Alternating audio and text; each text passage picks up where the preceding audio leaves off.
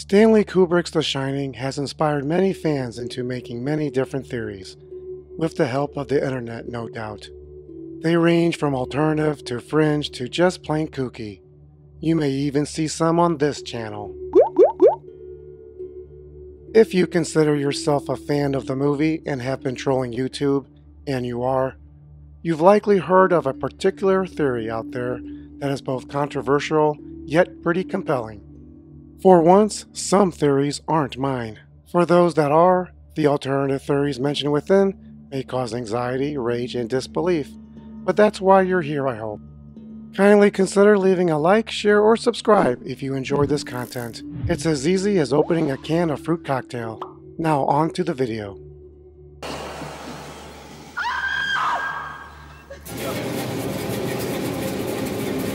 Let's dive straight into the theory, from what I will refer to as the Ager video. Because this is YouTube, I'll be dancing around certain words to not upset our AI overlords. I'm guessing most of you will look past the safe words and know exactly what I'm talking about. Which states, Jack was physically and emotionally abusing Danny in a very, very bad way. It all comes to the surface when Wendy sees a grown man cosplaying in a bear costume, giving attention to a man sitting on the bed in front of him. Kubrick had left clues, visual, audio, and verbal, including subliminal and innuendo throughout the film. While it's implied incidents happened before the family moved into the Overlook, one occurred inside the caretaker's apartment. Everything we see inside room 237 never happened, but were separate dreams of Danny and Jack. This won't be a reaction video or a critique, but we will explore what is canon versus what is circumstantial. What definitively happened in the in-film universe versus something we are led to believe that may have happened. I'll discuss reasons why we would think one way or the other. Were we coerced? Or is this evidence solid, and only the blind and foolish choose not to believe?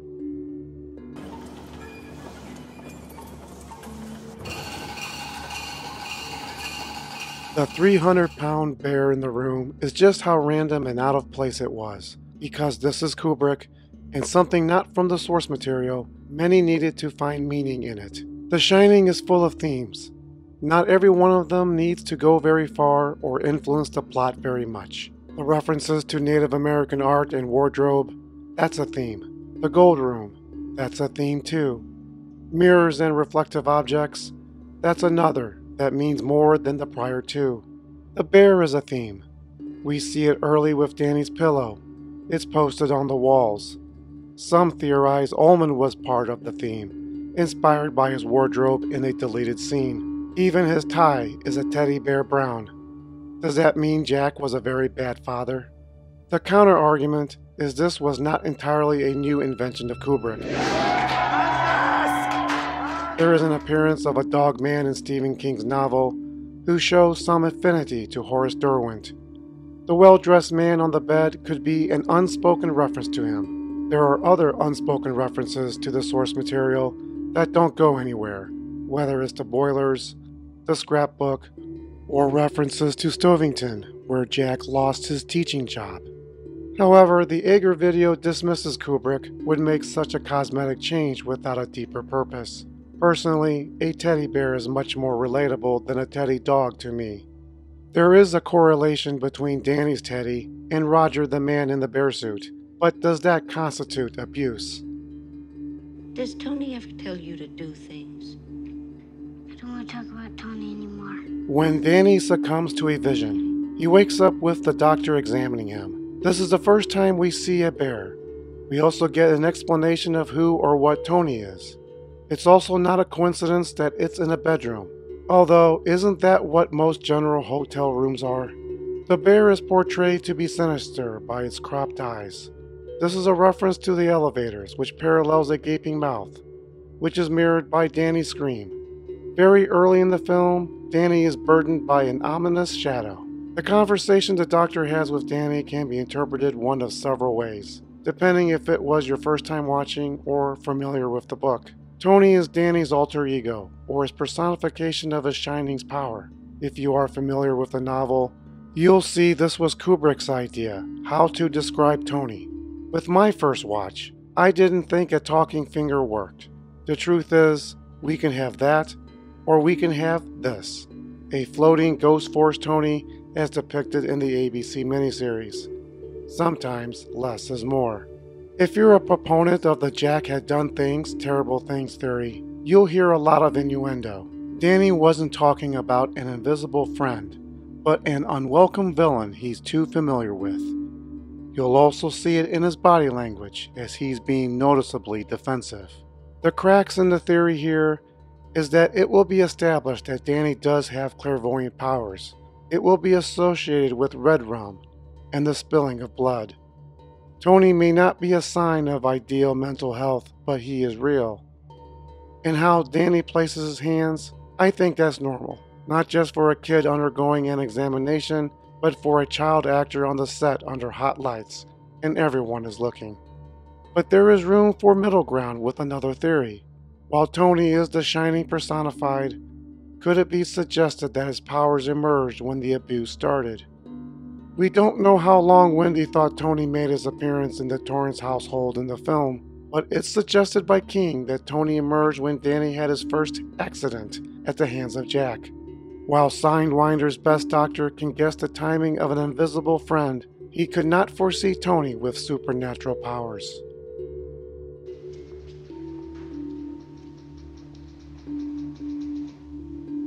Kubrick was meticulous with the cinematography.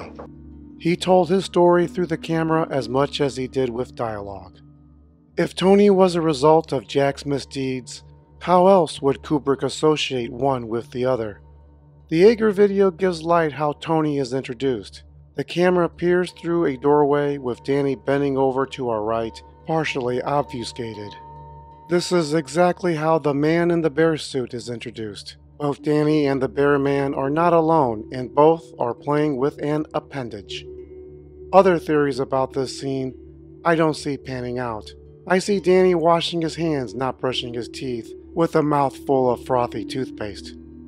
You can choose to either link these two cuts, else it's a very consistent way how Kubrick teases the audience with suspense. Come here for a minute first. Since we've discussed some foreshadows that casted hints of a troubling life Danny lives, let's cut to where and when the theory states the abuse happened. The theory's clues point to inside the caretaker's apartment when Danny walked up to Jack. After a very obtuse conversation between a father and his son, the scene cuts to black with a disturbing musical cue.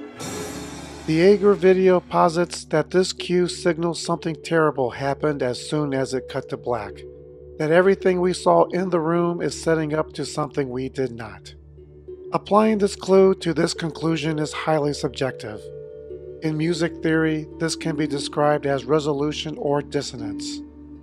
If you believe the tension building during this scene is immediately resolved through Jack's very bad actions, then you heard a resolution. However, if you think the tension is still building beyond, then what you heard is dissonance. Yet there is another clue that is more interesting, tying the bedroom with the bathroom of room 237. It lies in the mirror. Mirrors and reflections are a theme of its own, but this particular mirror is especially interesting as it boasts the same interior design as the bathroom of room 237. The mirrors projected an image of Jack's alter ego, or his darker side. We see in his reflection Jack gesturing to Danny in a slow, methodical manner, similar to the young woman of the bathtub. But that's not what makes it curious. It's the mirror's cloud bubble design that matches the pattern on the floor before the tub. This is easy to overlook. Does this mean there is a symbolic link between the caretaker's bedroom and 237's bathroom? So, what of room 237 that follows? The Ager video states that Danny's point of view of room 237 is a nightmare before he approaches Wendy with his injuries and sucking on his thumb. Danny has regurgitated or reassembled his experiences by blaming an imaginary old crazy woman who lives in room 237. Jack, knowing it's not true, sleeps off his drunken state and has his own nightmare influenced by Danny's story, as told by Wendy. His guilt manifests itself as the old crone. Jack returns to Wendy, telling her he saw nothing, because he never bothered to step inside, and this sort of explains how he acted so casual and forgetful of his traumatic experience just minutes earlier. Jack's equally crazy theory that Danny hurt himself is soon dropped and forgotten when he gets in an argument and retreats to his favorite bartender. Alright, I'm not a believer in these sets of clues. First off, on a Monday, Danny asks his mother if he can get his toy from the apartment. He walks in, has his talk with Jack, we get the musical cue, and we flash forward to Wednesday. It was on that Wednesday he showed up battered and bruised in front of Wendy and Jack. Now we're left to think he either walked around for 2 days all banged up and no one noticed, or we are back to a theory that Danny had his nightmare 2 days later and he applied the injuries to himself. This alternative theory goes above and beyond the Ager video. Another counter-argument is purely subjective. Is the importance or lack of importance of Room 237. Even if you never read the King novel, Kubrick sets up the dangers of Room 237 early. It's a place even Halloran is frightened of. If you believe no one bothered walking inside 237, then the lore of the room is just an inspiration, a seed of an idea, for Danny to give a random room number to Wendy. But remember, Danny read the number from Halloran's mind. No one put the idea in his head. He stole it from Dick. What about Jack's visit? Did he step inside or did he just sleep it off? I'm going to get to that after I share my alternative theory.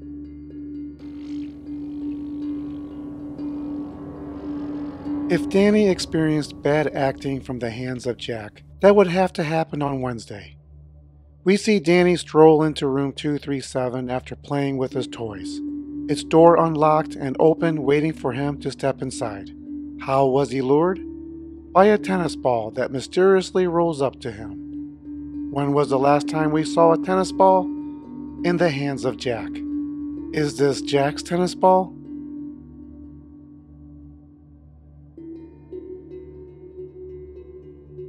With this alternative theory, we don't need to consider it was a dream of Danny's. It's more akin to King's vision of Danny walking inside on his own volition. The growing tension happening on Monday still works, as does the subtle message how Danny was victimized when he shows up in front of Wendy. Danny's reimagining of his abuser as an old woman applies as well. Now we come to whether or not Jack bothered to investigate room 237. If you don't believe in the theory, the story behind room 237 is similar to King's lore behind room 217. The hotel room had a history of a woman who self-sacrificed, is terribly powerful with the shining. Danny goes inside, meets a walking corpse of the woman, and gets roughed up, but not in that way. This gets back to Jack and Wendy. Jack goes inside the hotel room, sees very suspicious activity, then returns to Wendy acting as if nothing happened. Fans of Kubrick may want to find embellished meaning behind Jack's convenient amnesia. However, it's not original, as you'll discover the same absence of memories in King's work too. It's awfully curious how both depictions are very similar. If you do believe in the theory, then it doesn't matter too much whether you think Jack slept it off or not. He knew what room 237 looked like, and he was already inside. He was overcome by guilt in his sleep, and we see how Jack isn't right when he falls asleep. He suffers from hallucinations that grow in intensity each time he dips into the unconscious world. Personally, there isn't enough evidence he took another nap between the time Wendy woke him from his stupor and when he returned to the apartment. If he was responsible, I see him going through the motions, walking through the room before his guilt hit him hard. His lustful desires, Jack's point of view, morphed into Danny's fright, Danny's point of view, and Jack runs out, hoping to lock his past behind him. not by the hair on your chinny chin chin. How do we buy ourselves into this theory? Innuendo, subliminal clues, and musical notes aren't enough.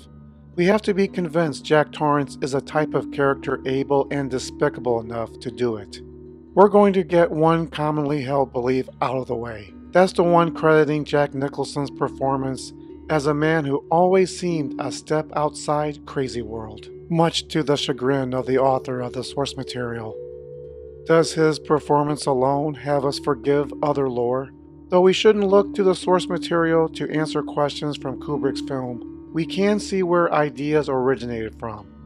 We also learn how they are expressed differently from the same inspiration, practically the same given exposition. For example, did you believe with Kubrick Jack was a chronic abuser? Like with King as depicted in the ABC miniseries, there was only one time Jack yanked on Danny's arm when his papers were messed with. There is no other overt example mentioned, aside from Danny's innuendo. Wendy mentions it once to the doctor. Jack talks about it again to the ghostly bartender. That might as well be an exposition to the audience. The miniseries, I would argue, goes deeper into this one example. Unlike Kubrick's Wendy, who makes an attempt to find good in the incident, He hasn't had any alcohol in 5 months. the doctor doesn't buy it. King's Wendy gets emotional, telling the story to the sidewinder doctor. While Kubrick talks about it, King revisits the past in flashbacks. Kubrick gives passing references of something that happened once. It's up to us to believe how much characters are still influenced by it. The miniseries, however, isn't very subtle at all. It may have happened once, but the memory still encumbered Jack and Wendy. Ironically, the closest Kubrick showed Jack being a threat to Danny before he picked up the axe was during his talk when he promised he would not. While King had Jack showed hints of physical instability early, I would say he got closer to Danny with the mallet. Yet, I think most of us would choose Jack Nicholson as the one more insane and dangerous. Likewise, no one thinks of Steven Weber as an abusive father, even after the miniseries invests time in lengthy exposition. The family's harmony is blemished, but well, things are, okay. This takes us to Jack's drinking problem. How many of you assumed with Kubrick Jack was an alcoholic? Funny, it's never said. We never gave Jack the benefit of the doubt. We just presumed it. Wendy tells a story. Just one of those things, purely an accident. Jack makes a quip. We don't drink. Well, then you're in luck. And Jack later gives dialogue at the bar that somehow compacts his efforts or struggles to stay sober in a couple sentences. Here's to 5 miserable months on the wagon. But we never see him inebriated, do we? The miniseries is long-winded with Jack's struggle. It's beaten like a dead horse. He has his sessions. He's tempted. He succumbs. Jack talks about drinking. Wendy thinks about his drinking. Even Danny shares an opinion or two. Unlike Kubrick, there is no question Jack gets drunk. How did Kubrick manage to get the point across so effortlessly that the miniseries spent 4 hours telling us? Now, I'm not making an argument, although I could, about the differences between one drunken incident and a chronic problem with drinking. I am raising awareness of how we're easily persuaded by tropes. We hear a story about someone who had too much to drink, experienced one unfortunate event, then makes a vow to go dry. Out of convenience, we assume he is forever burdened with temptations and must avoid them, else there will be consequences.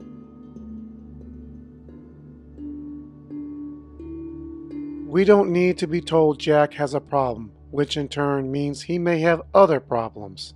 He is the problem. Our cynicism, our prejudgments, are fueled when we witness how Jack treats Wendy, something the miniseries wouldn't dare approach. Does he ever hit you, Mrs. Torrance? Oh, God, no. Never. Just fine. Dick, can we borrow Mrs. Torrance for a few minutes? We're on our way through to the basement. I promise we won't keep her We've very discussed long. tropes, innuendo, and subliminal messages by costume or set design that point to a conclusion that Jack is more of a terrible person than what he first seemed. One clue discussed in the Ager video are the mature adult posters placed in the boiler room. They're a little risque, but a clue linking Danny's ordeal? Those decorations could mean nothing more than something you'll see in Alien or even Die Hard. But presenting them in front of Wendy is the theme of a misogynist attitude spiked in the film. The hotel hired Jack, but Ullman decides to delegate this work to someone else, not under contract. Good morning, Jack. Hope you haven't been waiting too long. No problem. In fact, we had time to grab a bite to eat. I have left out the most damning of evidence. That would be Jack's choice of magazine to read at the Overlook lobby. Thanks to a high-definition pause, we clearly see the type of magazine, one for more mature audiences and more popular with women with a more uncomfortable topic. Out of the things we see in The Shining, this is more eyebrow-raising than a grown man who spends the afterlife in costume as a bear. To say this changes everything is an understatement. I've heard the counter-argument that the magazine was just something picked up on the set, that it wasn't supposed to mean anything because no one could have predicted digitized media with followers loving to pause and scan. If true, the production crew had more problems than they let on. It's too much of a coincidence to have the magazine face up with a particular article title on its cover. Do I believe the magazine was left for guests in the in-film universe? No. It's more likely an Easter egg, a subliminal message, a hint, like the disappearing chair, the television with no power cord and no antenna, or the Torrance's Beetle with a silent engine. It's a wink between Kubrick and the audience, a hint that we can see things the characters within their universe cannot.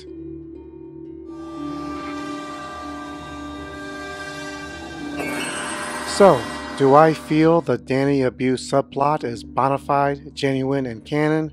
Even in the light of the evidence, many of which were a deliberate insert, I do not. Are there clues there? Is there a theme? Yes, absolutely. The bear symbols, the magazine, the design of bathrooms and mirrors linking one room with another can't be overlooked. But there is enough doubt that it is nothing more than a theme. There are other themes about Native American history, mazes, and lucid dreams. Some are little more than clever references that only a conspiratorial mind takes deeper. If you're looking at the innuendos as proof, it could be clever doublespeak, or just coincidental. There's a video you can easily find on YouTube reviewing the ABC miniseries and their double entendres.